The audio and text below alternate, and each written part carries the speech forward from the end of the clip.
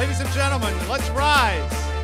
Ladies and gentlemen, let's rise and prepare to honor the members of the Georgia Tennis Hall of Fame as they enter in the class year in the order in which they were inducted.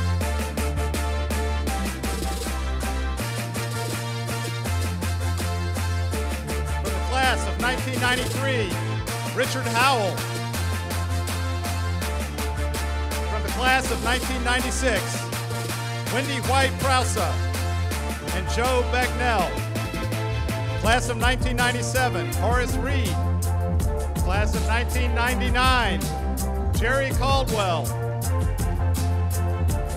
Class of 2004, Jerry Baskin, John Callan, and Alan Miller.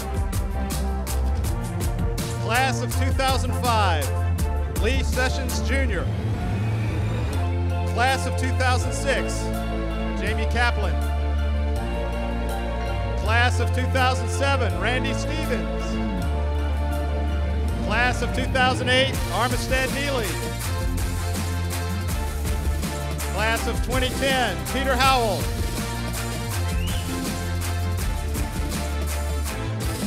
Class of 2011, Danny Birchmore. Class of 2013, Shannon McCarthy Gaudette. Class of 2015, Richard Bowers. And last year's class of 2017, Larry Schnall and Ham McGill. A round of applause.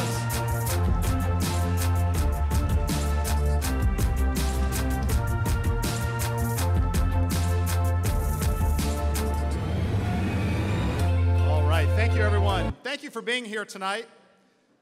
My name is Cannon Carr. I'm chair of the Georgia Tennis Foundation, and on behalf of the Georgia Tennis Foundation and our host committee, it's a pleasure to welcome you to join us tonight. That song, it didn't have the words to it, but the song was called High Hopes, and it talks about how tough it is to get to the top. And our Hall of Fame members tonight have shown that you can do it, and it's a rare elite group. So welcome to our members who, of course, could be with us tonight, and of course, we keep in mind those who weren't able to be with us tonight as well, who are members of the Hall of Fame.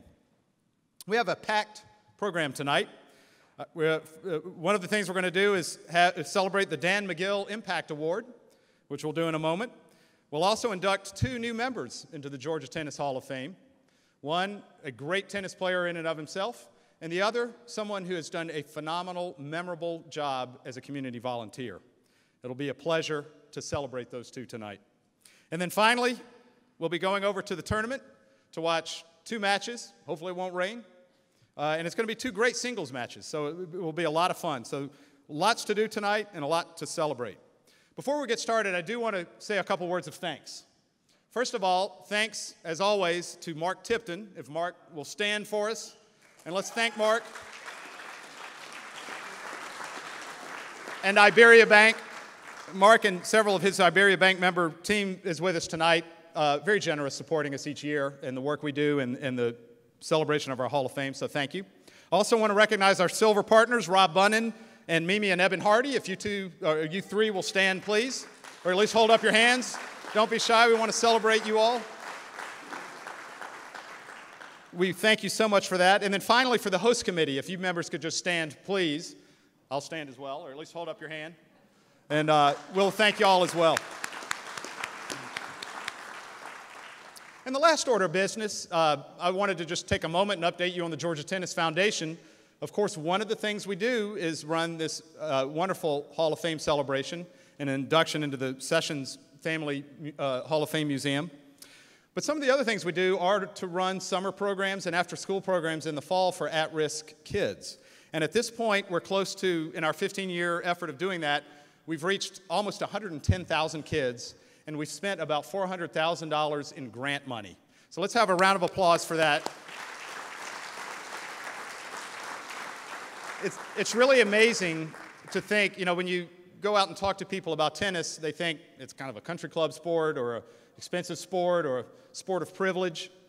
But once you see some of the work that we're doing after school and in summer camps through places like the Agape Center or Girls Inc. or through the public school system now, you realize that tennis is, we think of tennis differently at the Georgia Tennis Foundation. Tennis is about changing lives and about improving communities. When I think just a moment just about a kid named Preston, for example. I met him 2 years ago. He was 9 years old. Now he's 11. 2 years ago, he was the last kid to come off the court. It was 100 degrees outside. There were 80 kids on the court. And he said to me, "When are you coming back?" Since then, I've been able to go back several times. He lives on the west side of Atlanta. His dad's not his home. His grandmother brings him to the tennis courts. I haven't met his mom. But he loves tennis. And I've played doubles with him and his buddies a couple times. And I'll think of a woman named Jalesa, who in Rome, Georgia, has 3 kids, lives in public housing. Through the Rome YMCA, who we do partnership with, her 3 kids love tennis. And she said they came home one time and they'd won a prize in tennis, and she hadn't seen an element of pride in her kids like she'd seen that day. So you talk about hope and community together. And finally, I'll just mention someone named Rob, for example, who's at the Shepherd Center. He credits tennis with lifting him out of depression after his spinal injury because he can now play and work on his game from a wheelchair. That's the type of things that the Georgia Tennis Foundation is doing, and we're very proud of it. And then finally, I'll just mention we also support pro grants. We've got 2 players we're funding this year. Chris Eubanks played in the qualifying here this year, made it to the quarterfinals last year of this tournament, and Kevin King. We're proud to sponsor those 2 players who are in the top 220 in the world. So lots to celebrate from the Georgia Tennis Foundation perspective, and something we're very proud of, and puts in context tonight what our Hall of Fame induction is all about. So with that, John Callan, if you are ready, I will turn it over to John. John, of course, is the Chief Operating Officer and Executive Director of the Southern USTA Southern. Great friend of tennis in so many respects through the years for all of our communities. John is going to introduce the Dan McGill Impact Award.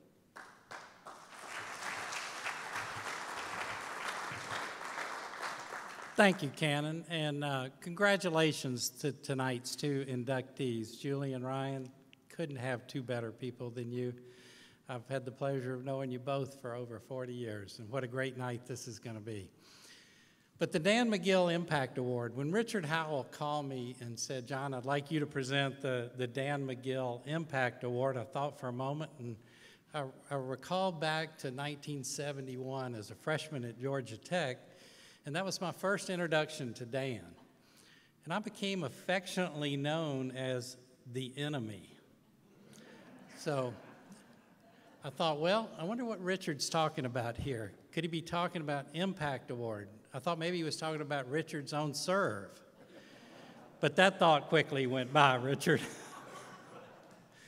But it's a real pleasure tonight to introduce Sheila Evans as this year's Impact Award winner and the inaugural Impact Award winner. And Sheila and I go back to the late 70s at Indian Hills Country Club. And I would like to introduce Sheila's family who's here with us. Her daughter, Kim Rayleigh, and her husband, Brian, and their daughter, Lucy, who's here with us, and Sheila's companion, Lynn Rothman. So would you raise your hand, all of y'all? Thank you again. Let's give that family a great big hand.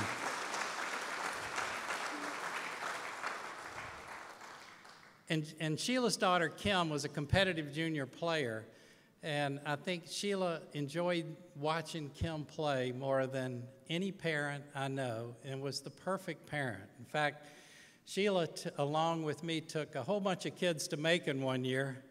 Ryan Blake, you might have been in that group, I'm not sure. But what a great asset she was. And she helped me out at the shop at Indian Hills. But in 1983, Sheila accepted the executive director role with what was then the Georgia Tennis Association, now known as USTA Georgia. And Sheila wore that hat for more than 16 years and wore that hat so admirably. And so many wonderful things happened in tennis in this state in that tenure. And even after leaving the GTA as executive director, she served as the office manager for Alta for several years and also finished her career running the junior program for both USTA Georgia and for USTA Atlanta. But Sheila, there was so many things she was involved with behind the scenes that you never saw. You know, taking everybody back down memory lane just a bit, there were 4 great professional events that happened in her 16 years as executive director. And the first one was the Davis Cup in 1984. It was a quarterfinal match against Argentina. And we had a couple of guys on the U.S. team, perfect gentlemen, McEnroe and Connors, and won that event. Then fast forward 6 years, and 34 countries around the world descended on Atlanta for the Federation Cup that was held out at what was then WCT. And at that time, perhaps the greatest 12-year-old tennis has ever seen rose to the top of the tennis scene, and that was Jennifer Capriati. So what an event that was. And then in 1996, the greatest sporting event Atlanta's ever seen, the Olympics.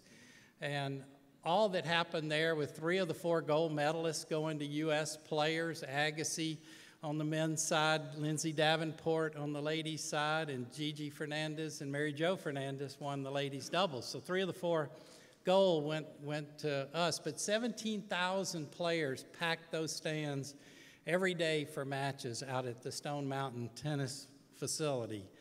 And what a great event that was. And then a couple of years later, with great work from Lee Sessions and company, Atlanta became the International Hall of Fame City of the Year. And Lee, along with Ned Neely, fostered up a Davis Cup match against none other than our good friends from Russia. And Agassi played in that event. So 4 great events. And Sheila did so much behind the scenes for all of those. And, amazing thing is that she survived the first 2 presidents of the Georgia Tennis Association, me being one, Richard Howell being the other. So to survive those 2 was amazing. And 5 of the 8 presidents that I believe Sheila served for are actually here tonight. Bernard Neal has passed away, and he was the 3rd. Jimmy Mills, who just adored the ground that Sheila walked on. And Sheila's such a classy lady, and nobody knew that and expressed that better than Jimmy Mills did. And after Jimmy Mills was Lee Sessions, Randy Stevens, Julie Regg, Harriet Lynch, and many of those are here tonight. So it's great to have those with us. But the real impact that Sheila made was on the average tennis player. What she did for tournament players, for league players, for junior team tennis players. And just to give you a stat, in 1983, we had 8,000 members of USTA Georgia.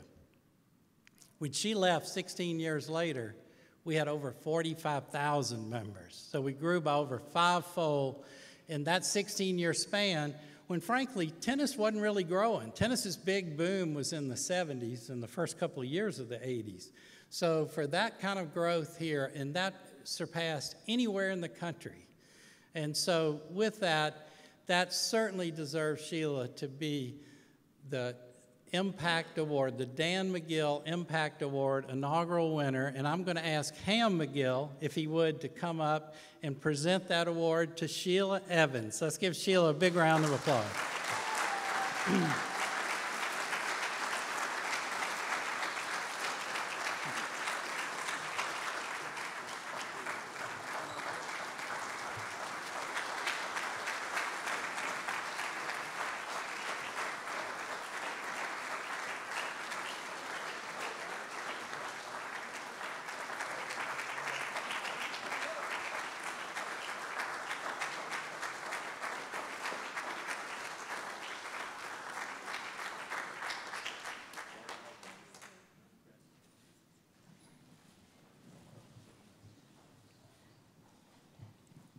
Thank you all so much. This room is just filled with tennis lovers, just as I am. And I'm not sure. Did he tell all the truth? I'm not sure if he did or not. It was all the truth. It was all the truth. Okay. But this is great, and I know this is going to be a great meeting tonight for everyone, and I'm really, really proud to be here, both with my family and friends, and just for all the people that I've known and learned to love. Yeah, thanks, Dan. Thank you.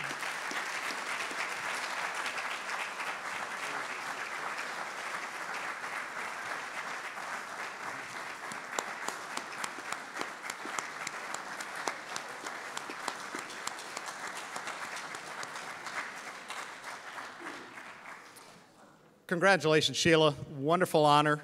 Thank you, Ham, for presenting, and John, thank you for the introduction. Great to have two Hall of Fame members involved there, which now turns us to another Hall of Fame member for the Georgia Hall of Fame, and that is Richard Howell. Richard is the one who leads our induction process, who selects our nominees each year, puts together a great team of about 5 or 6 individuals, and we always appreciate the great work they do. It's not easy narrowing down the list. There's some great talent there. So, Richard, thank you for all you've done, and with that, please come on up to the stage.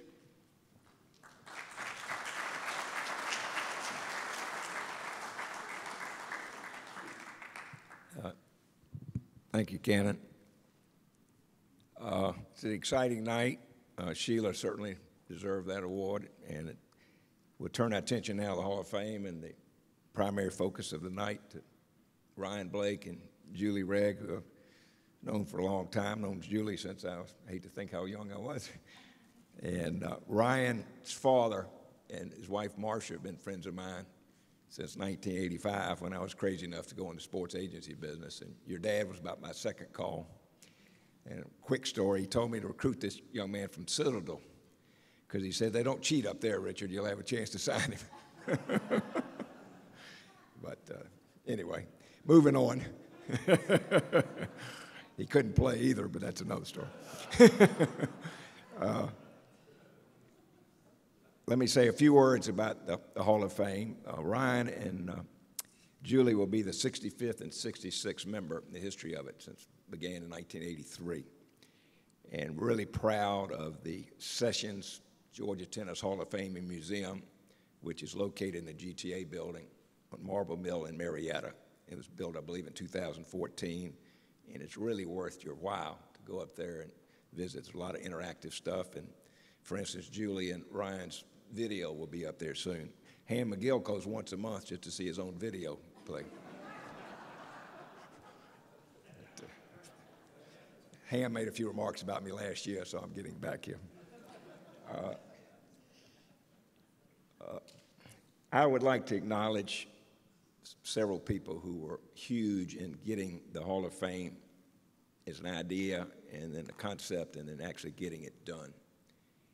Lee Sessions, Dick Bowers, Randy Stevens, Evan Hardy, who's here tonight, Alan Miller did a great job, and Nell Long, the former executive director. Without these people's prodigious work, it never would have happened. So I'd like to give them a round of applause.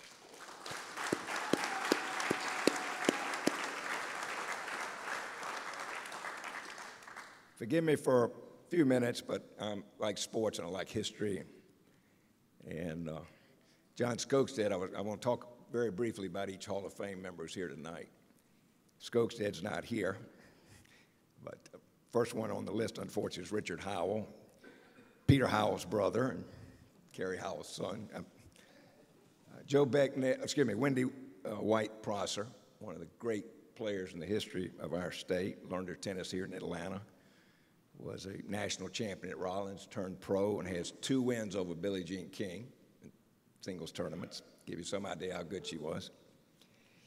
Joe Becknell, despite a late start, being a ping pong player like Dan McGill, became a master player, won our city championship among many other titles, was a great doubles partner with Jerry Caldwell, Skokstad, and the legendary coach Bobby Dodd. Horace Reed, native Atlantan, our first great African-American player who was Horace was mentored by the late, great Branch Currington, who was inducted recently in the Hall of Fame, who passed away last year at 91. Jerry Caldwell, nicknamed Strokes, because he doesn't have any strokes. He has done more with less than any player I've ever seen. Still winning titles. Jerry Baskin, pro extraordinaire, decided early in his career he was going to concentrate on juniors. And all he's done is had 20 juniors or more playing Grand Slam events, and 300 plus juniors go on to play college tennis. Wild is right.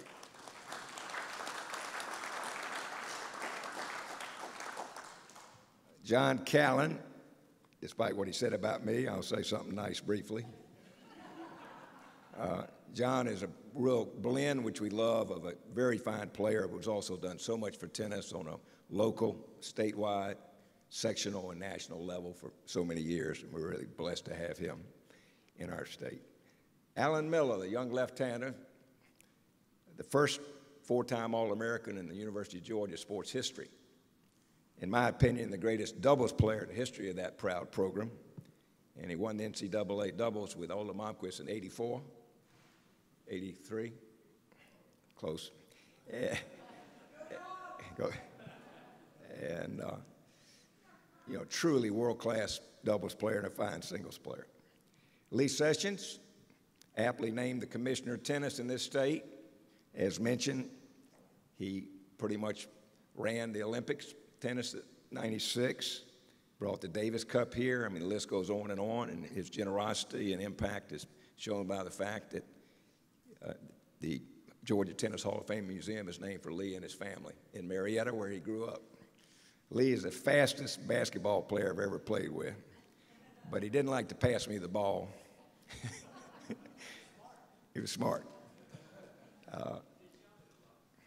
Jamie Kaplan, Macon's own, absolute world-class player, had a great college career at both Georgia and FSU, went on to do very, very well nationally and internationally as an adult, returned to Macon, and has had a tremendous impact on that community in tennis and otherwise. Randy Stevens, a great athlete who took up tennis a little late, I think, but as you talk about somebody that's contributed to tennis in every single area without any fanfare, again, on a local, statewide, southern-wide. I think he's been president of about every organization that exists in tennis. Armstead Neely. Coach McGill regretted the day he went to Florida, a fabulous player. And Armstead's been a nationally ranked player since he was 11, all the way through the 70s, and really one of the greatest players in our history. Peter Howell, Richard Howell's brother. Now, seriously, Peter has done so much for tennis as a promoter, one of the first people in the Georgia Professional Tennis Association, restored Bitsy Grant to its former glory, is now a very successful coach at Oglethorpe, and became one hell of a doubles player, nationally ranked year after year in the 35s and up in doubles. Danny Birchmore, Athens own, started tennis when he was knee-high to the grasshopper. I would go over there to see my girlfriend, or later married, and at 6:30 in the morning, they would wake up these football players to get them to go eat their breakfast. And I looked outside, and Danny was out there with his father hitting tennis balls in 35-degree weather. And I wondered why he got better and I didn't. But Danny was the first All-American in University of Georgia tennis history and won the very highly coveted Osuna Award at the NCAA. Next is Shannon McCarthy Gaudette, another local Atlanta product, a great athlete and a great player. In fact, she went 28-0, number one in Georgia. I believe she has the most wins in Georgia women's tennis history and was ranked number one in the country in the NCAA. Richard Dick Bowers, no comment. No, actually, to be fair, he has the hardest forehand of anybody in the Hall of Fame, including Ryan Blake. It'd be nice if some of them went into court. I was hoping Hugh Thompson would be here to contrast his style to yours, Dick, but Hugh came? Great. All right. Hugh Thompson, the antithesis of Richard Bowers, a magical, surgical, who slices and dices everybody, been doing it for God knows how many years, and one of the best players in the world for his age. Larry Snall, an absolute world-class doubles player who, despite learning tennis on some kind of crazy courts in Marietta, went on to be an All-American at West Georgia.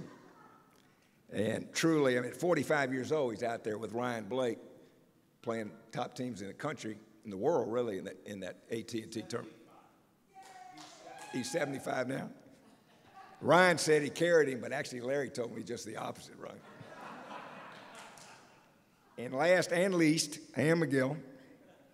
No, seriously, Ham was #1 in every age division in Georgia, won the state men's title, was one of the greatest Princeton team in history, and honestly had probably the best one-handed backhand with a wood racket in the history of this state. So anyhow, that may be more than you wanted to know about the folks tonight, but seriously, I wanted to recognize them and thank them for being here. Let me turn very quickly to Julie Regg. And Ryan, I don't need to say much because we're going to have a great video, but Julie's impact on tennis is literally unsurpassed, probably in the country. And Ryan Blake, I thought Ryan was a real quiet, shy young man because I was around him with his father, who was a wonderfully loquacious and great storyteller, and Ryan never got a word in edgewise when I was with him. But it turns out he's quite the character, just like his father, and some of the stories I've heard I can't repeat tonight.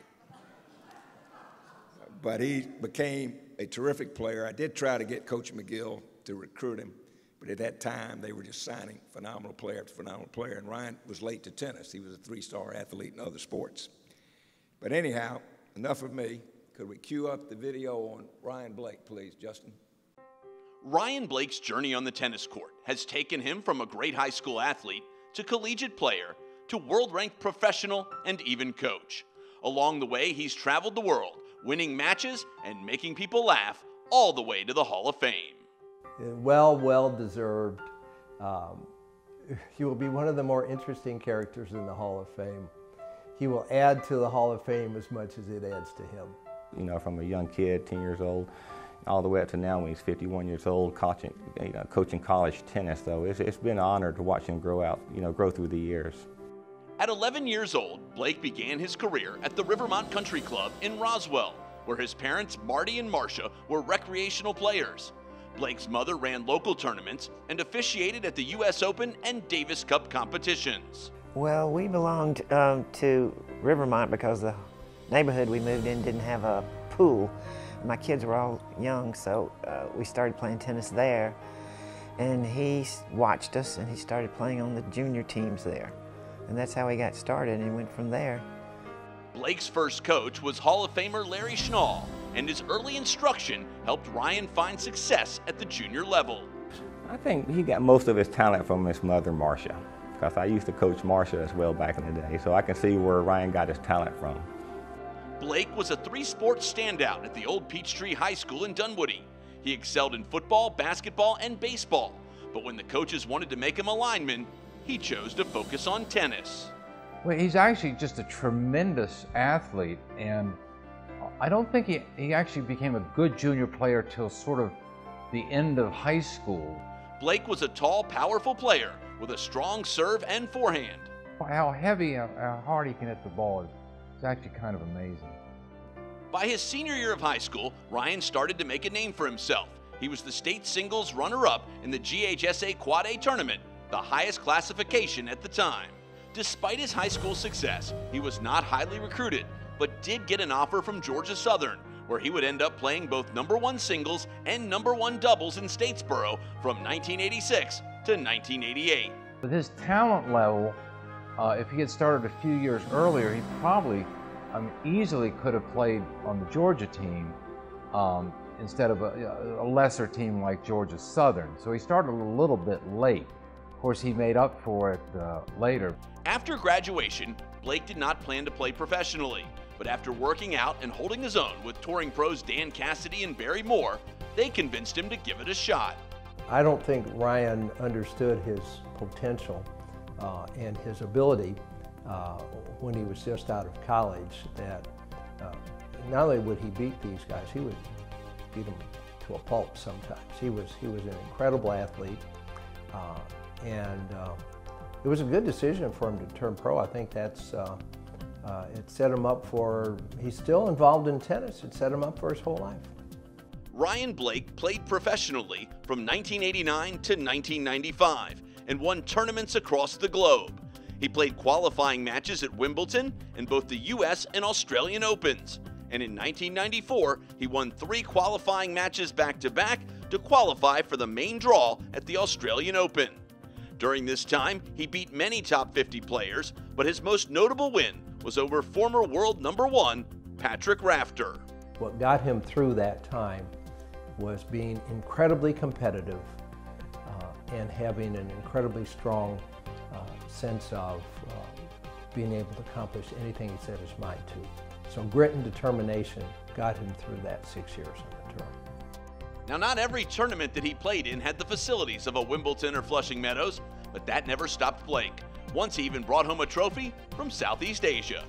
I had a chance to go to India a few years after we played, and the hotel I was staying at was right next to the National Tennis Center of India in Delhi.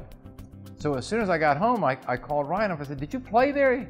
He starts laughing. I said, "Where did you stay?" He said, "Well, we stayed in the dormitory, which I'd gotten a tour of." He said it was 50 cents a night unless you wanted a towel, and then it was 75 cents. After leaving the tour, Ryan Blake continued to play locally, winning the Atlanta City Open singles title. Later, he would capture the 30 and over Atlanta Senior Invitational. Then in 1997, he teamed with his old coach Larry Schnall to win the wild card qualifier at the AT&T Challenge in Atlanta. He would then do it again in 2000 with partner Chris Decker. We just had a fantastic time doing that, and today I'm still grateful for him carrying me, throughout all our matches throughout the years. So, but to be out there playing against the #1 seeds in front of the crowd, it was just nothing like it. Despite a stellar career on the court, Blake may be best remembered for his wardrobe choices, or rather, lack thereof. It's a big intersection with all the states in the South, and it was played in Huntsville, Alabama. And Ryan did incredibly well. I think he was in the 45s, but the funny thing was, the only people he looked like were the maintenance guys at the tennis center. He didn't look like any of the players. But so he's kind of always been known to not necessarily wear a tennis shirt, and some of his rackets may have been in the closet for a couple of years, but you can't underestimate him. He can really play. You can't judge him by the way he dresses on the tennis court, because sometimes he'll come to a match, he'll either have his Budweiser shirt on, his Rhodes Furniture shirt on, or a bowling shirt. He's always in basketball shorts and high-top tennis shoes. So you really can't judge Ryan by the way he looks, because the next thing you know, you're shaking hands, and I've had one opponent come off and says, "I think I just lost to a rodeo clown." I said, "No, that's Ryan Blake." Blake has been a head professional at the Sporting Club at Windy Hill and the Country Club of Roswell.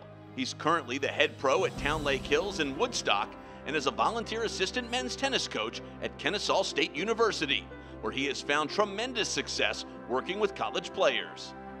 If you don't have a connection with your student athletes, there's no way you can coach them. He has been able to build that connection in a very short period of time. Our team trusts him. On the court, off the court, he's a lot of fun to be around. He's very intense, of course very knowledgeable, and that's a complete package that very few people have it. And he has it all. I think if he wanted to be a full-time college coach, he would be one of the best in the nation, for sure. These days, Blake still picks up matches around the area and works as an NBA scout. He's a great natural athlete with an incredible will to win. And that probably got him through more matches than anything else, was that he just would never give up. There's a lot to be said for that. Congratulations to Ryan Blake, a 2018 inductee into the Georgia Tennis Hall of Fame. Welcome, Ryan Blake.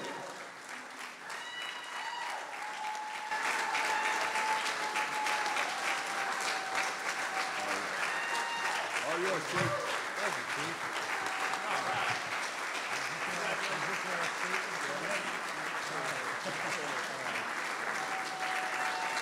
Wow. Wow.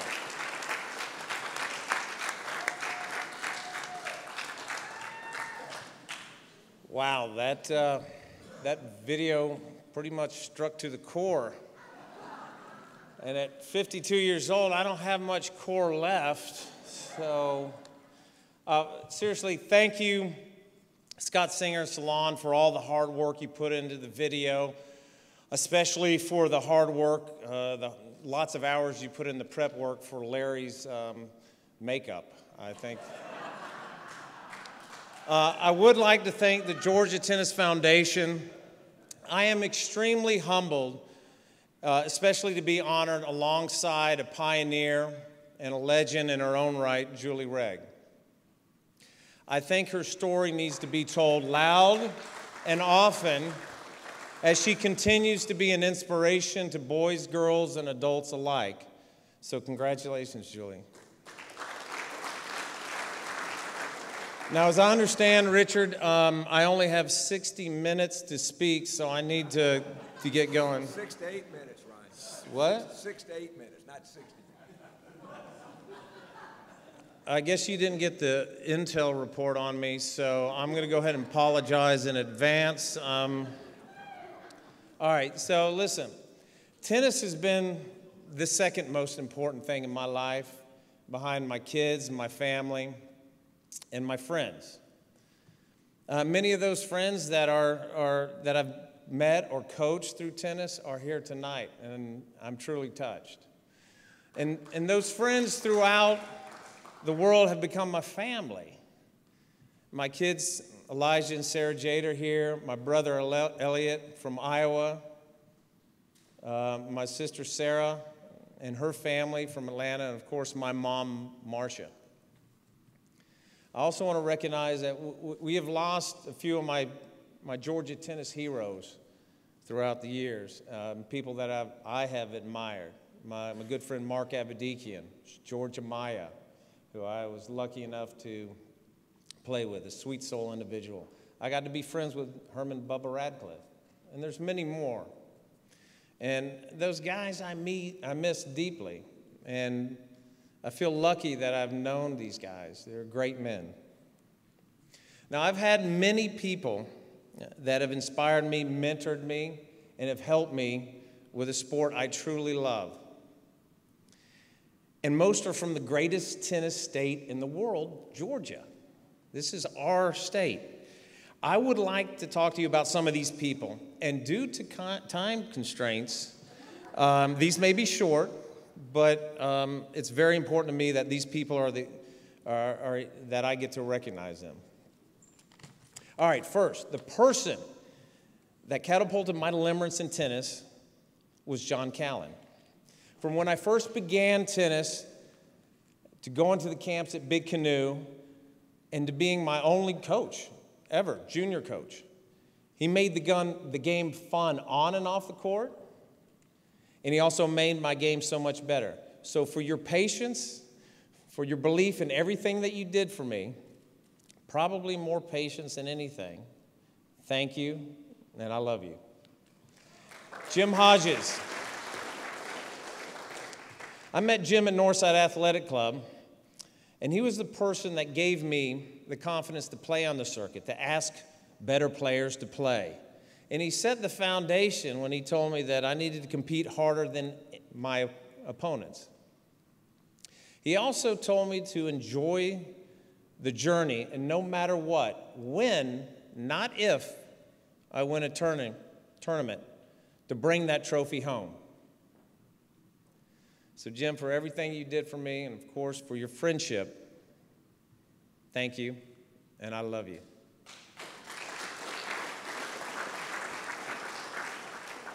Next, Larry the Doodlebug Schnall. Now, for those of you who don't know, Larry, of course, was my first coach at Rivermont Country Club, but he was also my first boss. And when I started teaching after I quit the circuit, I quickly realized I didn't know how to teach.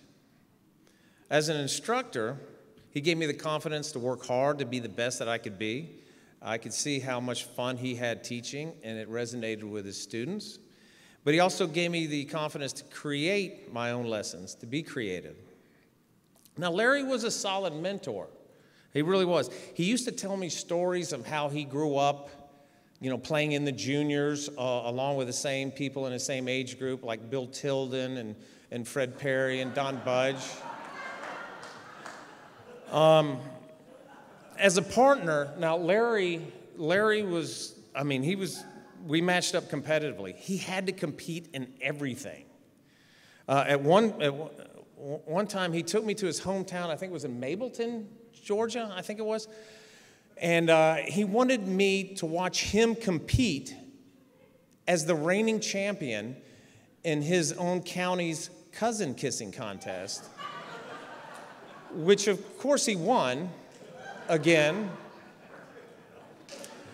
Now, the benefit I have with Larry is I still get to play alongside him and watch him frustrate 20-year-olds, and I'm not talking about the waitresses and Hooters.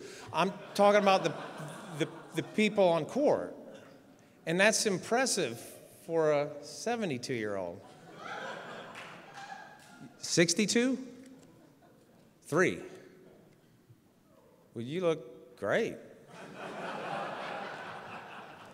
Larry, for all your help and friendship, thank you, and I love you.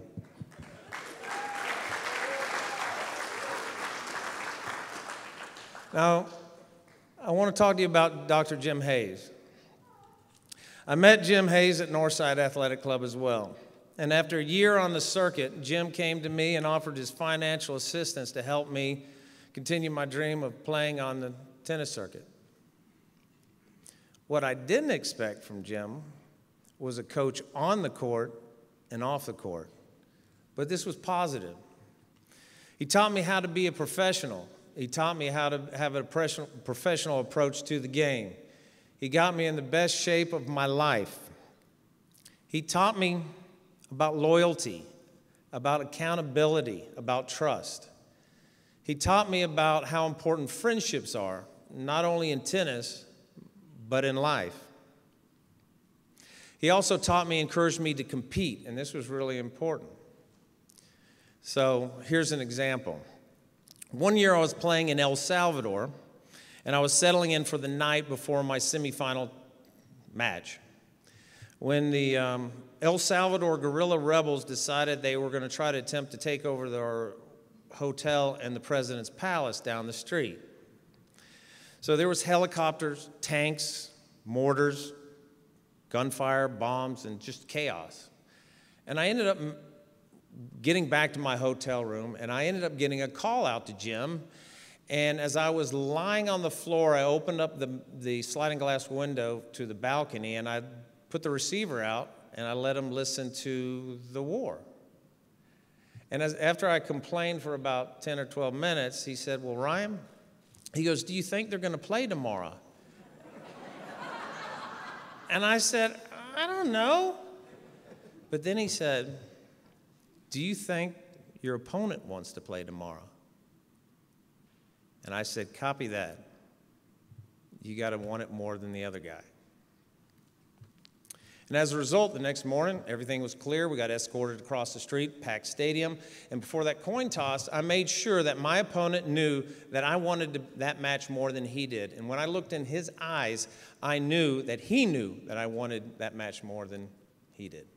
As a result, I got to my second consecutive professional tennis singles finals. Jim, for everything that you've done, for everything, friendship, and everything that you are, thank you, and I love you.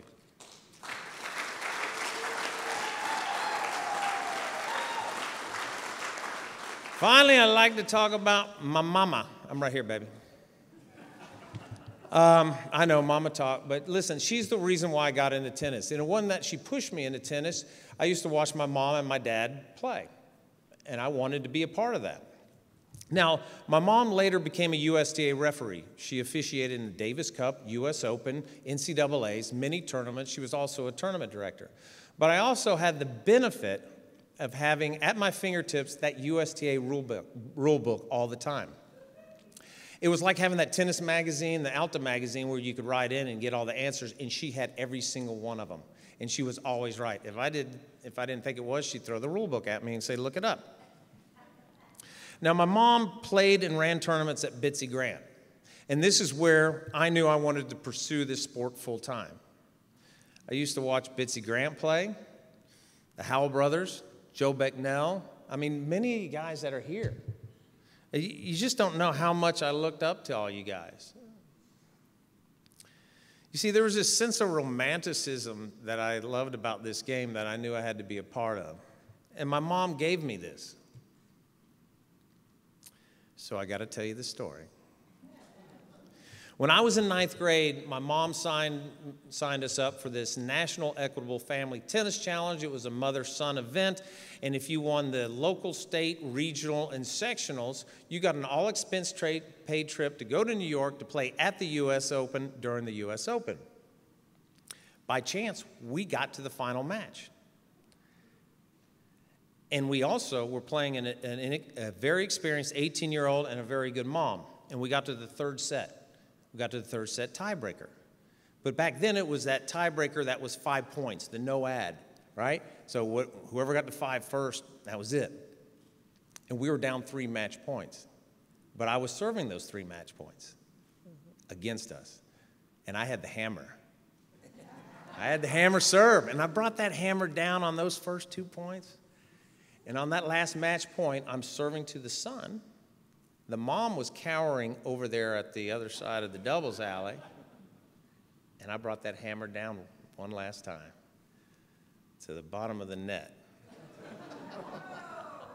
And on my second serve, I went to toss my second serve, and as I looked up, I saw my mom looking at me. And I realized then that if I double fault, then I'm going to have to spend the next hour and a half in the car with my mom going home with an angry mama. And as I released the ball, which hovered about my shoulder area, I went to kick serve. It ricocheted off of every part of my Prince Pro aluminum racket, went to New York, California, came back, hit the mom in the doubles alley in the leg.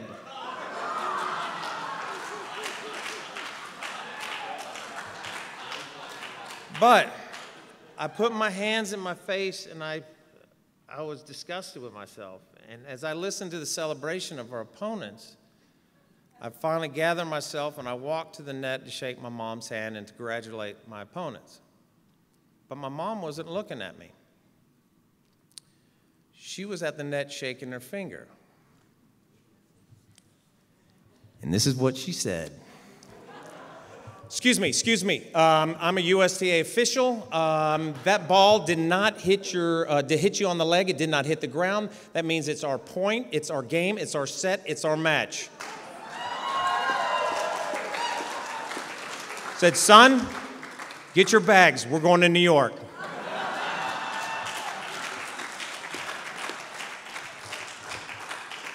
And as I walked to shake my mom's hand, she had this little disgusting look on my face, like, what just happened? Like, when I walked up to her and I said, well, Mom, does that count as an ace?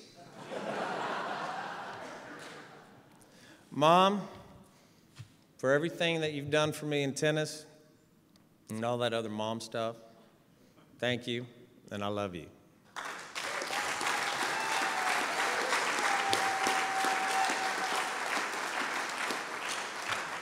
Now, Richard, I apologize if I went longer than the 6 or 12 minutes that you gave me to thank the people that made this possible. But this is 6 minutes that I never would imagine I'd ever have the opportunity to thank everyone. So for that, everyone here, and with all my heart, thank you.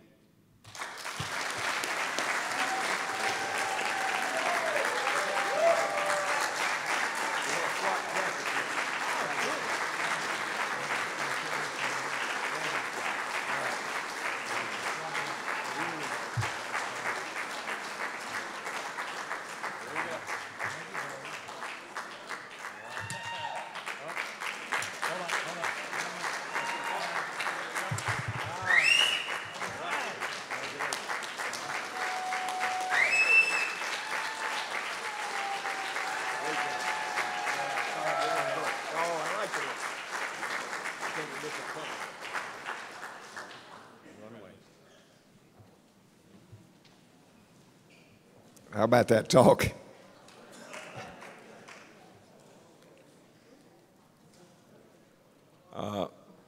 While we're waiting just a minute, I'd like to recognize and thank Salon Kunian, our executive director, who puts on this event. Truly does a great job. She's had double duty this week with another event 2 nights ago. So thank you very much, Salon. Also want to thank Scott Singer of Workhorse Productions, who's been a great addition to us. He's done our videos and whatever the last couple of years, and it's just been fabulous. And I recommend people, if you need a videographer, Scott is absolutely terrific. And I would like to acknowledge 2 people, can't resist. Mark Price is in the back, and Coach Homer Rice is here.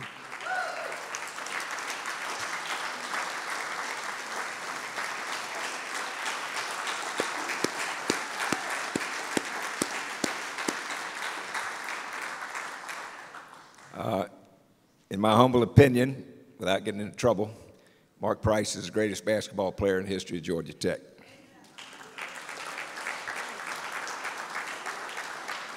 And without Coach Rice, Georgia Tech would have become Emory in athletics, frankly. He brought nothing against Emory, Division III. I guess. Without Coach Rice, there wouldn't have been a Bobby Crimmins, there wouldn't have been all sorts of things. And really one of the great athletic directors in United States history, as well as a great football coach. So I wanted to mention that. Okay, now it is time to cue up the video on Julie. If you'd cue it up for us, Justin. Thank you. From tournament director to chair umpire at the U.S. Open, co-founder of the world's largest citywide junior tennis league, 4-term president of the Georgia Tennis Association, or the first women's coach at Georgia Tech, few in the Hall of Fame have more qualifications than Julie Regg. I think that she's amazing as a person, and what she's done for me and done for our sport and done for Georgia Tech. I just can't say thank you enough. So to be recognized in this way, she for sure is a Hall of Famer. She's a Hall of Famer and always will be. You do read these articles and see these things about, her career. I mean, she's a legend. She's been around all aspects and she's given her life to it. And it's amazing when I look back at it how much her life in tennis has defined my path in my life. Julie Regg, a native of Charleston, West Virginia, found tennis at an early age after an injury slowed her down from another passion. We in the sport of tennis are just really lucky because of an ankle injury. Julie was a figure skater, and she hurt her ankle and somehow managed to take up tennis.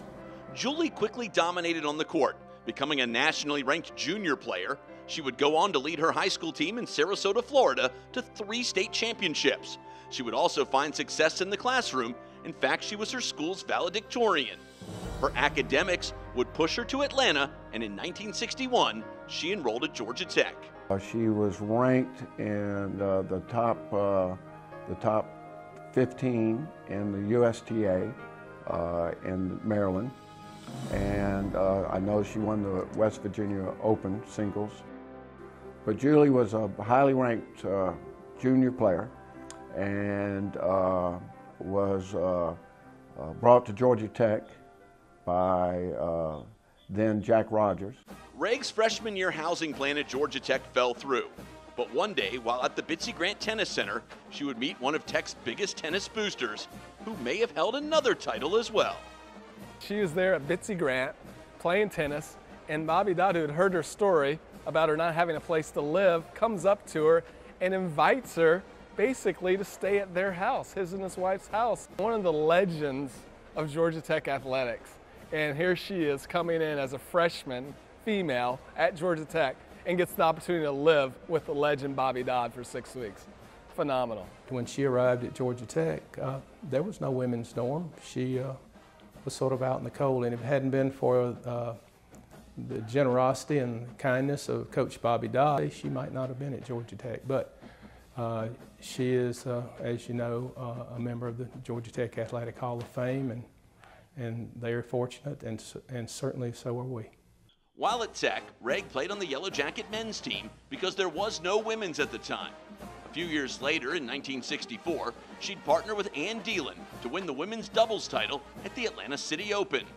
The following year, Reg became the first woman to graduate with a physics degree from Georgia Tech and was recognized as the school's most outstanding female graduate. One of the things that people don't know about her, I don't think, is that she worked on some metallurgy for bolts that were used in the second stage of the Atlas booster rocket that sent people to the moon. And so she's really a rocket scientist. Reg began to teach tennis locally in the 1970s and volunteered in both ALTA and the USTA. She took a special interest in junior players and tournaments, and in 1973, she co-founded the ALTA Junior League, which now has over 7,000 players.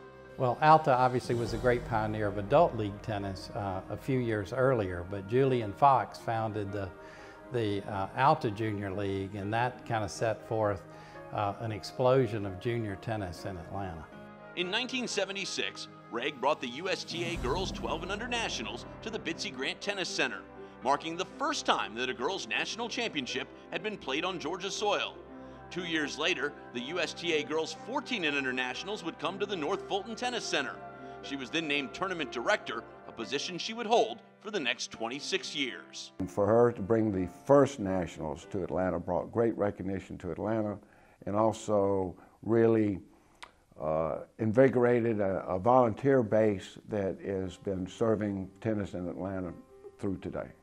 Julie Reg served the USTA as an umpire and referee for over 25 years. She was a line and chair umpire at the U.S. Opens in both 1978 and 1979, officiating matches with several high-profile players.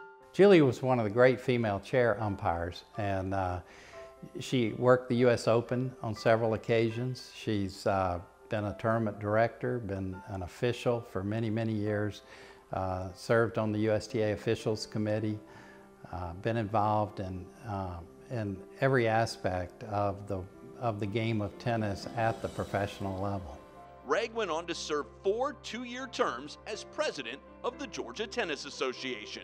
Julie was a consummate volunteer, and she served not once, not twice, not 3 times, but 4 times as the 2-year president of USTA Georgia, and no one's done that. In 1979, Julie Reg started the Georgia Tech women's team and served as its first head coach until 1986, and then again in 1992. She started the tennis team at Georgia Tech. She was the very first coach there, and laid some nice foundations there, and really kind of helped integrate tennis in with the larger sports community there. The program initially competed at the Division III level and finished in the top 10 nationally in only its second season. Reg once had 12 high school valedictorians on her roster, and her teams compiled 86 victories despite offering no scholarships for the first several years. I remember her talking about tennis and tennis matches in general as being like tests that you go take in school. And you go out on the court to play against an opponent, and you've got about an hour and a half to solve the problems that arise. And I think that's how her mind works. She's a problem solver. She's not someone that just focuses in on just the problem, but someone who looks towards the solution. So for her to get those great students, the ones that could think on their feet, put the thought with the action, those are ideal student athletes for Coach. Throughout the 1970s, 80s, and 90s, Reg was on the USTA Tennis Rules Committee and served as chair of the USTA Girls 12 and Under Rankings Committee. With her husband Doug, she developed tournament software that exploited new technology, the internet, and revolutionized the way tournaments were run. In the old days, of course, the only place sports scores you couldn't get from anywhere, but there was a tournament management software, and then a website where you could see stuff. So people would play tournaments over a weekend, and then they'd see their results on the web, and of course then you have all the data available for rankings, and so it kind of revolutionized the way tennis was done. She also wrote the Tournament Manual, the Bible for running a successful tennis tournament. She was the first person to write a tournament director's manual. She put together things to do and good practices, and it was adopted virtually word for word by the USTA. Julie Reg's most recent venture, tennisrecruiting.net, is now the best site for information and stories on junior tennis and recruiting. It features rankings of all U.S. junior and college prospects and is a perfect tool for college coaches and recruits alike. We use that rating system more than we use the USTA rankings. That's how important her system has become and how much it is viewed and how much it is used throughout our country. Julie Regg's unique 6-decade tennis journey has helped careers and touched lives. You know, she goes through life without a lot of fanfare. I mean, she's always given a lot. I mean, just from giving lessons to neighborhood kids, to coaching. I mean, it's always been about the sport. It's always been about, those are the kind of things that she's always taken a lot of pride in, and not a lot of personal fanfare. So I think it's well-deserved, and I couldn't be more proud of her. Congratulations to Julie Regg, a 2018 inductee into the Georgia Tennis Hall of Fame.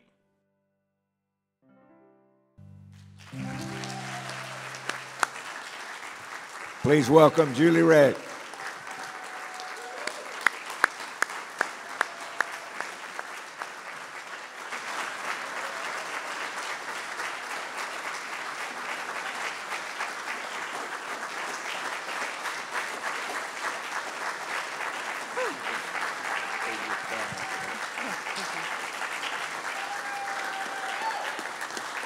Wow.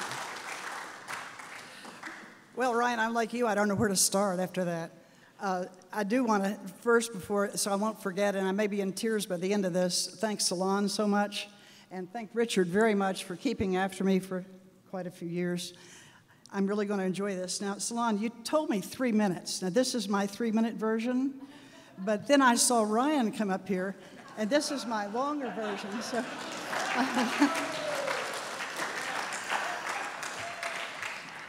Cannon, I'm really humbled. This is great. It's great to see so many friends here and have so many people come in here from out of town.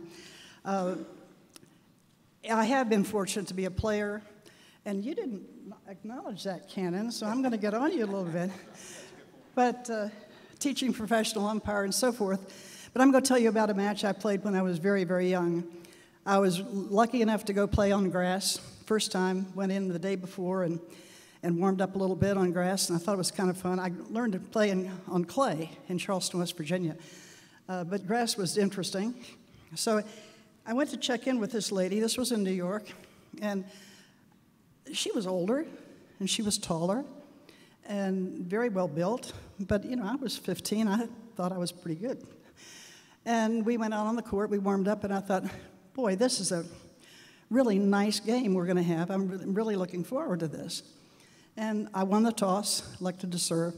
And my first serve was like the old Pancho Gonzalez serve that went halfway up on the sideline. She didn't return it, and I thought, okay, I can count on that point every once in a while. I won the first game 40-15, and I was feeling really pretty good. Now, back in my day, Haley, you sat down after one game. So we sat down on the bench, and she started making conversation with me. And that was pretty unusual because in junior tournaments, you know, you don't really sit down and talk with your opponent very much. I don't remember what she said then, but I will tell you what I remember saying at 4-1 in a minute. Now, she went back to serve. She served the first ball, and I don't think I saw it. Okay? It went, I have no idea where it went, but I was looking at the motion because Jim Layton, who was my former coach, who some of you may know was the Wake Forest coach, had told me that, you know, you can't really tell anything about warm-up. You really need to feel somebody out that you don't know for the first 4 games. So I thought, well, that's okay. So the first serve was fine. She served to the backhand court. I got the ball back. My backhand was by far my better shot, and a lot of people didn't know that early, so people would play the backhand. And I won the next point. It was 15-all, and I was still feeling pretty good. The next shot, she served down the middle, and I thought, one of my better backhands return serve, a little bit high, but I didn't expect her to come in as gracefully as she did, took that backhand volley, and again, I don't know where it went, but I was watching her. I mean, this woman was phenomenal. So at 4-1, we sat down, and I decided I would start the conversation, and I said to her, I said, you have a really nice game, and she said, thank you, dear. And then I realized she's older. Well, I went on to lose that match, 6-1, 6-love. I did ask the umpire how long it lasted because my coach wanted to know that. And it was an hour and 28 minutes. So you can see I did get a few points during there. And so I immediately called Jim Layton, my coach back home, and I said, Jim, or Coach Layton, I said, I lost 6-1, 6-love. He said, well, of course you did.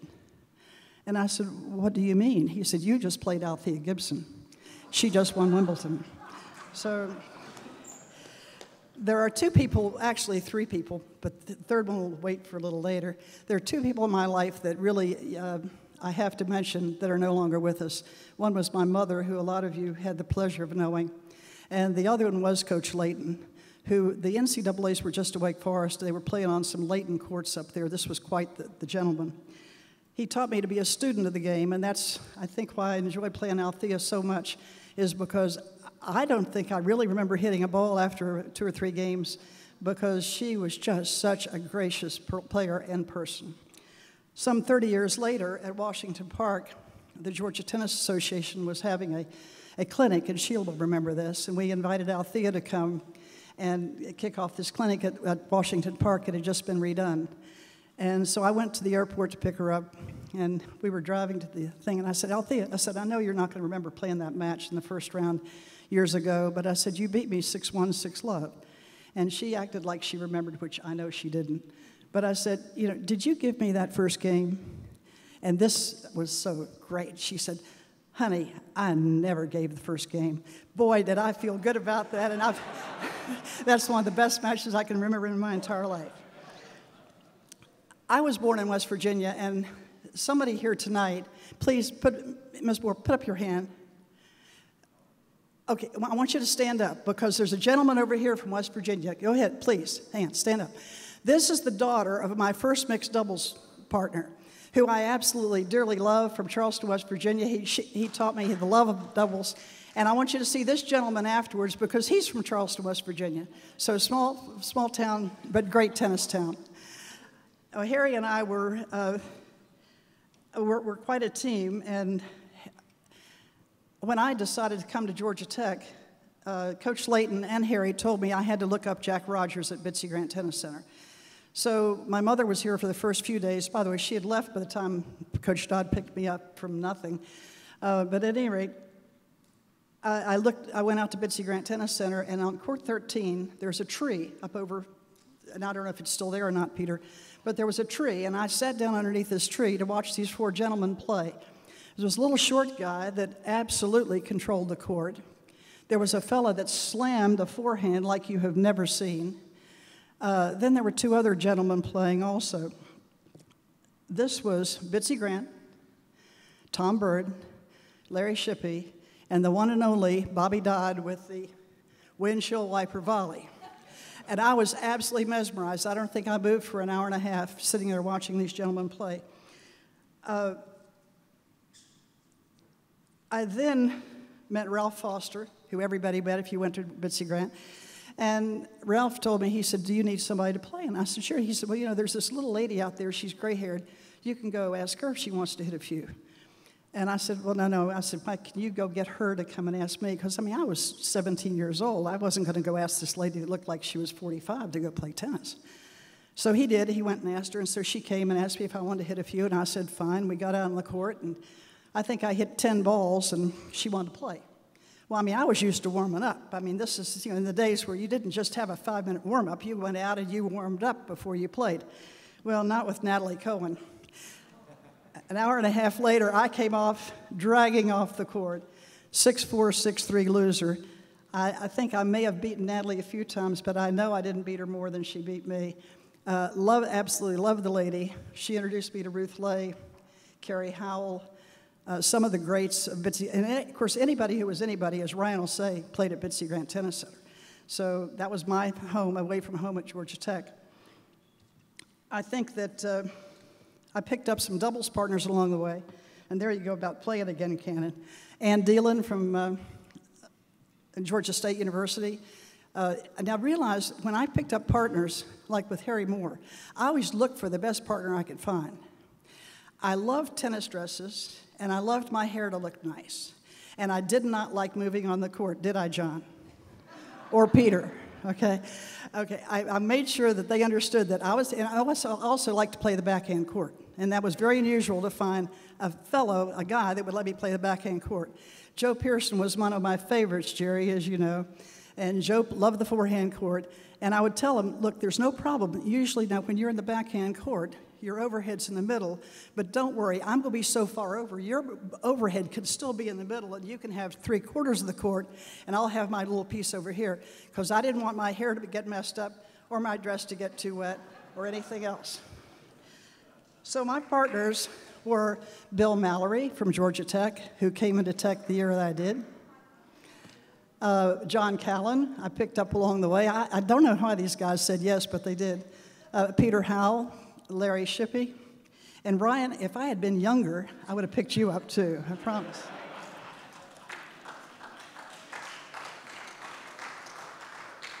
Now that gets me to about 1967. So I'm a little older. And the first day of graduate school, this really good-looking kid, boy, walked in, sat down in the front row. Now, graduate school, there were 8 of us that stayed after I graduated to physics, but there was this one new guy. And he walked in, and he sat on the front row, and he walked right out after class, but I thought he was cute. And I said to this guy next to me, Gil Amelio, who some of you may have heard of, he's been CEO of every organization going. I said, Gil, you have to figure out who that is, because I want to marry this guy. And so Gil wasn't the least bit interested in finding out who he was until some of you were old enough when your professors used to post the scores on a little sheet of paper on their doors. And this guy, his last name started with W, and he was the last guy. So Gil always had set the curve, and he went up to look at the scores, and he didn't set the curve that day. This new guy did. Then Gil got very interested in finding out who this was. Well, it turned out to be my husband of just 50 years last week, Doug Ray.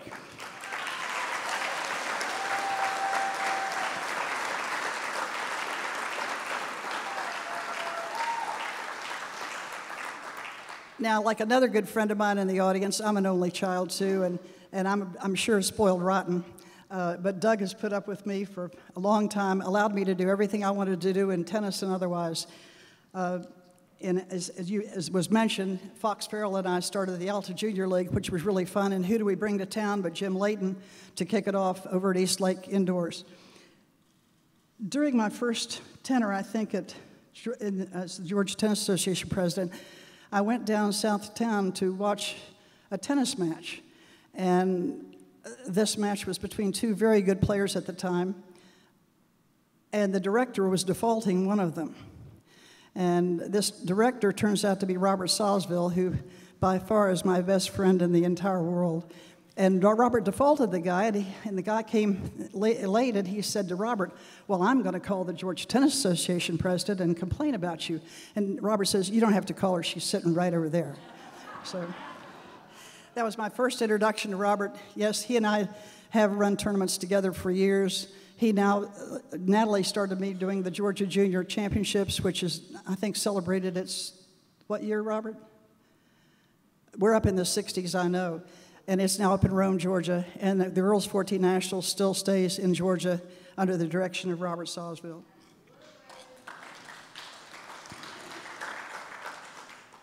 Now, I got into umpiring, and it was really kind of fun. Natalie Cohen or Jim Layton got me into everything I got into.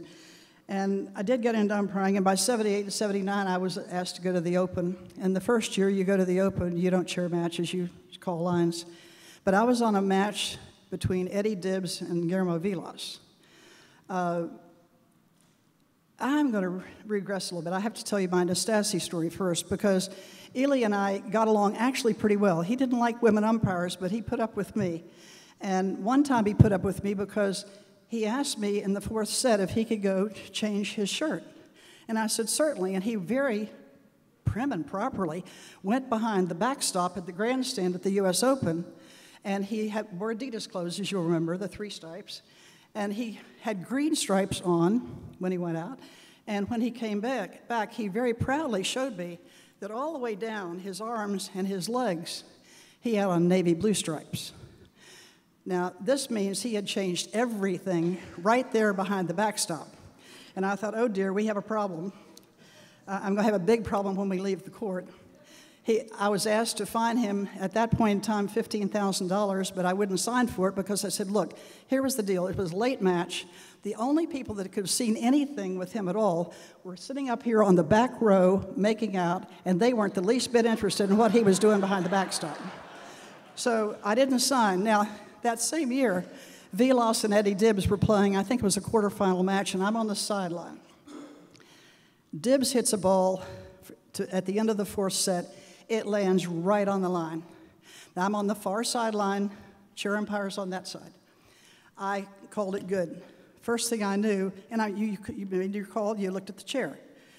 Now, Doug didn't believe this until recently he found out that my chair umpire had one eye. He had a glass eye on his right side, which was my side, which means he wasn't looking at me at all. But here's the problem. Somebody got out of the stands and came and stood in front of me. Jan Tiriak. Now, go look him up if you don't know who it is. This guy is the sleaziest, slimiest looking person you've ever seen. I think he speaks 15,000 languages, and he said every one of them to me. I don't know what he called me. I don't care what he called me. All I was doing was sitting there thinking, I have children who are 9 and 6 at home. What am I doing here? This guy's getting ready to kill me, and I haven't moved yet. The whole good line, and the chair's up there. He didn't see anything. He didn't call for security, but he's sitting next to Nastasi. And Eli says, no, Jan. He says, you come back, you come back. She didn't find me. It's okay. You come back, sit down. So we go to the fifth set. Vilas loses to Dibbs. Man, I was off that court so fast because I did not want to have anything to do with them anymore. Okay, so now, one more thing while I was there. Mel Purcell, the great Mel Purcell from Kentucky, was playing a match late, and they needed a chair umpire, and nobody wanted to volunteer, but I did. Now, it's very unusual for a person from the same section to call a match for the person from that section. I said, oh, I'm not from Kentucky, I'm from Georgia. And actually, I may have said West Virginia just so I could call the match. So I go out to call the match, and there's this little short guy watching the match for the first 3 sets with a great big bodyguard next to him. And I thought, golly, that guy looks just like Kenny Rogers, the singer. Well, Kenny Rogers sponsored Mel Purcell. It was Kenny Rogers. But at any rate, so now we get in the fourth set, and Mel and I have known each other for years. I raised him all through my junior tournaments, but I told him, I said, we're going to get on the court now. We don't know each other because we don't want to get in trouble with Mike Blanchard and whatever. So I said, what we'll do is you just do your thing, and if you have any problem, you come to the chair and you call me Mrs. Reg. He says, yes, ma'am. So he comes to the chair in the middle of the fourth set, and he said, Ms. Reg, I don't mind if you call that baseline back there, because that guy's sleeping. But he said, the problem is he's snoring when I throw my ball up to serve. He said, you have to at least wake him up enough that this is not going to happen. So I had my service line umpire go back and wake up this gentleman. He was older, and it was late. I think by now it's about 1:30 at night. And so things were going along fine. I kept watching him. He wasn't nodding off. But all of a sudden, he did go back to sleep. He fell out of the chair. He was removed. We moved the service line to the baseline, and Mel won the match. So it was all good. I told Mel, I said, you learned to concentrate really good with somebody snoring as you threw the ball up. So I come home, and I had had a great time at the Open umpiring, but I thought, I could never go back again and have such a good time. Nothing could eclipse the year I had just had. And it didn't, because at that point in time, the then athletic director, Doug Weaver at Georgia Tech, came and asked me to start the women's tennis program at Georgia Tech. And I thought, oh dear, I had never thought about coaching tennis. I mean, I was in my 30s. What am I going to do? Had to call Jim Layton. Who else, right? To ask Jim Layton what I could do. He said, Julie, coaching college tennis is such a wonderful thing because you get to mold somebody for 4 years of your life, their lives. And he said, it's just, you will love it, absolutely love it. Stop smiling, Kim. So I started the program at Georgia Tech, had to go to the PE class to get some players because we didn't have any. My second year, though, I'll tell you, I had 16 players on the team, and 12 of them were valedictorians. And we went to, we got to the Nationals. Now, here's the problem, though, too. I had been there 7 months, and we had a new athletic director come in. And this athletic director was shorter, And I didn't really meet him because I was just a little Division III coach. He had more problems with Pepper Rogers and hiring a new basketball coach than he worried about my little Division III team. So we made nationals, though, that second year. And I thought, ooh, I don't have any more money left. We didn't have a great big budget, but we had plenty of budget and so forth for what we needed to do, but not to go to nationals. So I got very brave, went in and sat down with Ms. Harrell, his secretary, and I got to meet Dr. Rice, and I asked him, I said, may I have money to go to Salisbury, Maryland? We've qualified for nationals. He said, of course, but didn't really ask me how much because I didn't know what it was going to cost. And off we went to nationals, and all the bills were paid. And I don't think I saw him again until the next year when we qualified for nationals again at Princeton. And I went in and asked him again for money to go to nationals, and he said that fine, and off we went to nationals. I will tell you that working for Homer Rice was probably one of the greatest experiences in my life. Absolutely the greatest athletic director Georgia Tech has ever had, and it was my privilege to work for him.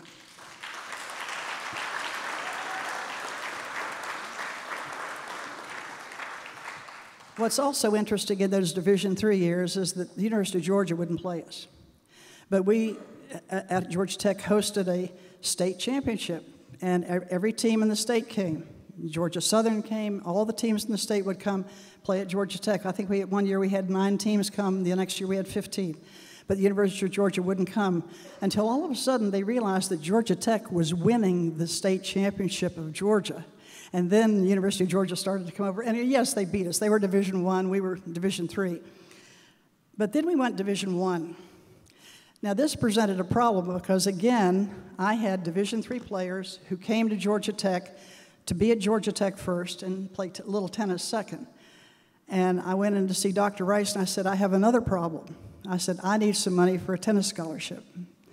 And he kind of looked at me, and he said, in-state or out-of-state? And I said, out-of-state, because I said, I have an eye on the girl that I want.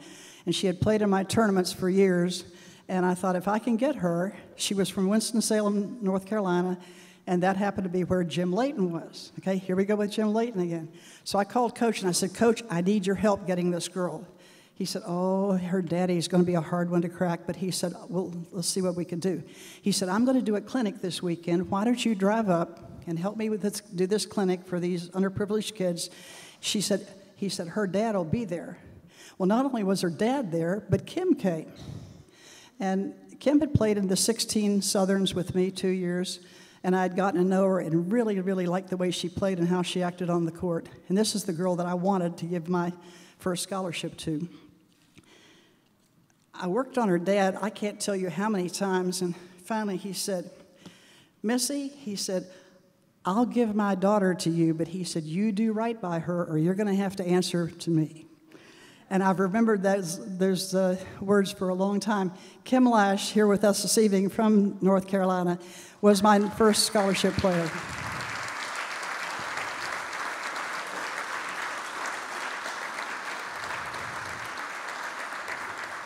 Now, Kim is a great player in her own right. She held the record for women for singles wins at Georgia Tech, and it was only eclipsed in that great year of 2007 when the Georgia women's tennis team won the first and only NCAA championship that Georgia Tech has ever won. Ever won. During that final match in that tournament over at Athens, Georgia, against UCLA, I was on the phone with Kim, and I said, Kim, it's 40-15. You know, we have match points. And she says, yes, Coach, I know. Like 40-15. Kim knew what the score was. I was so nervous I could barely talk. And you can't imagine that, I know. But anyway, so Kim, we lost that point. I said, Kim, it's 40-30. It's still match point. She says, yes, Coach, I know. And I said, Kim, we might win this match. We might beat UC. We might be champions. We did. The crowd went into whatever, and I couldn't say a word to Kim. I just started crying. And I just hung up the phone. And I don't know how long it took Kim to find out that we really had won the match. So it was a great time. And also, while Kim was at Georgia Tech, a great thing happened. We got a basketball coach named Bobby Crimmins. And Coach Crimmins was only hired, I think, Homer, I hope I'm telling this story right. Homer probably wanted a better, bigger name coach, but he took Bobby Cremins, I think, as a stand-in until he could get a better name coach. But the problem was Bobby Cremins got John Selly and Mark Price. And then John Selly got Bruce Dalrymple. And then Bobby Cremins got Bruce Dalrymple and Dwayne Farrell. And time after time after time, we had the Freshman of the Year. And in 1985, I think that's right, Mark, right? We beat North Carolina at home. We beat them away. And it had never been done before. We've been the third time in the finals of the ACC tournament. It's the greatest memory I've had in basketball. Thanks, Mark.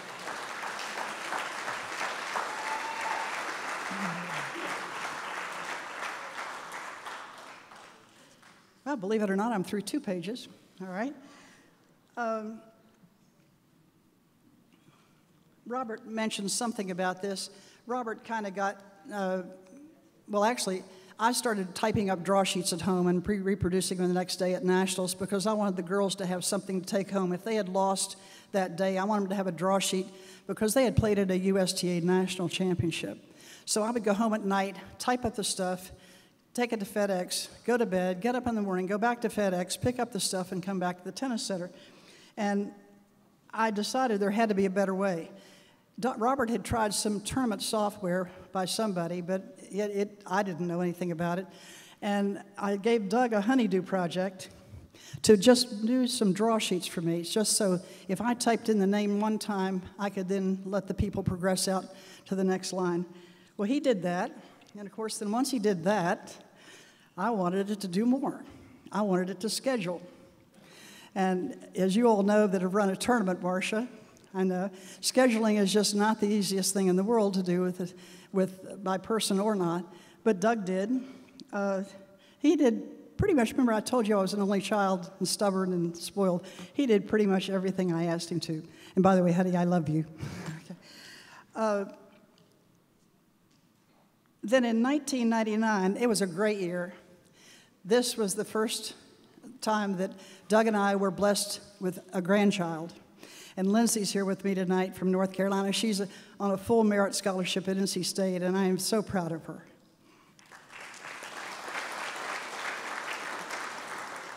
Since then, Dallas and his wife have given us 2 more granddaughters, and then Shannon and Laura have blessed us with 2 grandsons. So Doug and I are in 7th heaven with 5 grandchildren. In 2001, I don't know why Doug didn't go, but Shannon and I went to the Open.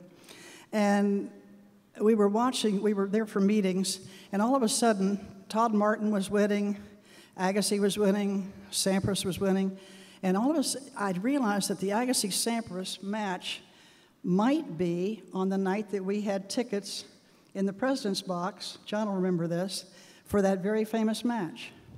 And this was a match like no other. I'll never see another tennis match like this. You had Sampras with his serve and his aggressive behavior, and then you had, by far, the best return of server ever in the game with Agassi. And there were no breaks in the match, and you'll remember this, and if I would urge you to go watch it sometime if you again, because I've watched it several times. The first set went to a tiebreaker, and Pete had 3 set points, but lost them all, and lost the first set. And you could see the momentum really going over to Agassi's tie. Next set went to a tiebreaker, and I don't remember. Oh, yes, I do. The first point of that tiebreaker was a great one. Agassi served to Sampras, wide to the forehand.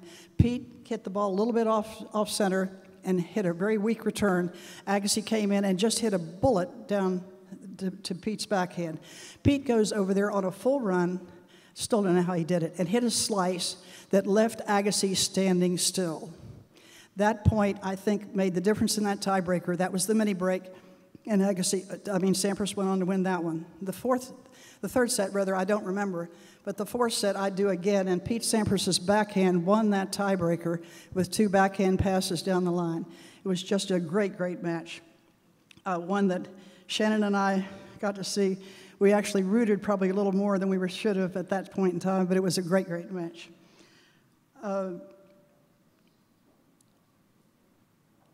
Again, I have to thank Brian Shelton, John, Peter, all the ones that spoke for me this evening, my 2 great kids, I love you all. I do thank the Georgia Tennis Patrons Foundation, and thank you so much, all of you that came to be with me this evening. Thank you very much.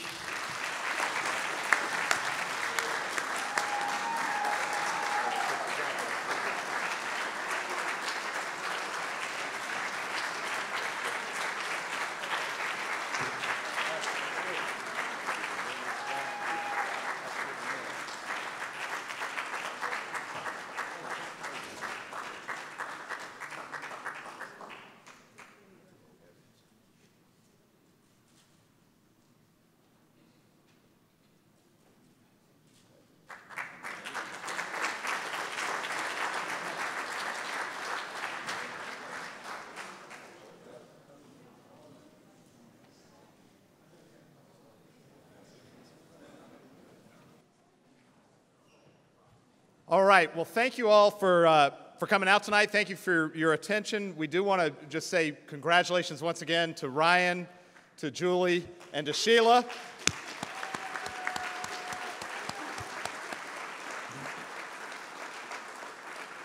You know, it's an honor to be here to celebrate with you three tonight. It's an amazing achievement.